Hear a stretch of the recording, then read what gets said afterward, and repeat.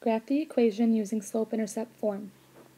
We know from previous examples that slope-intercept form is in the form y equals m, our slope, times a given x value, plus b.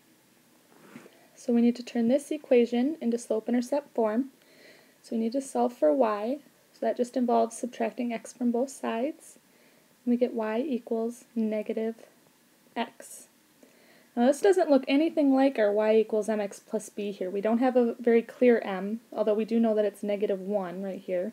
And we don't have a y-intercept. We've got nothing there. I'm going to erase that so it's not confusing, two x's right next to each other.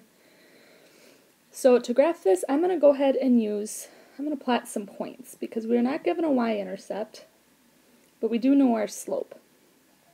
These are our x values, and these are our y's. So I'm going to do 0, negative 1 and 1, and then 2. So since y is negative x, for our first point, 0, negative 0 is just 0. So we've got a point there, 0, 0. This will be in this form, 0, 0.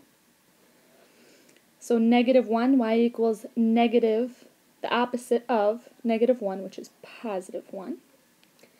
Y equal, and then we're moving down here when x equals 1, plug that in, y would equal negative 1. When x equals 2, y would equal negative 2. So now we've got some points here. We're going to plot our first one. We've got 0, 0. Right there. We have x is negative 1, y is 1, so we go left 1 and up 1.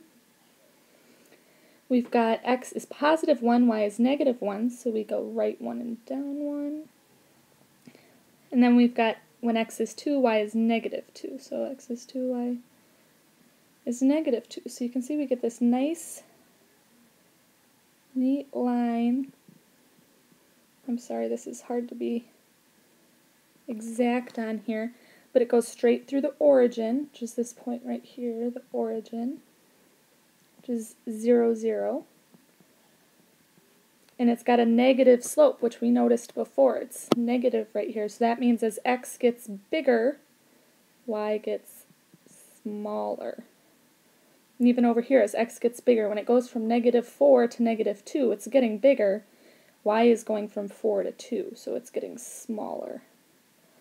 So this is our graph of the equation x plus y equals 0 using slope-intercept form.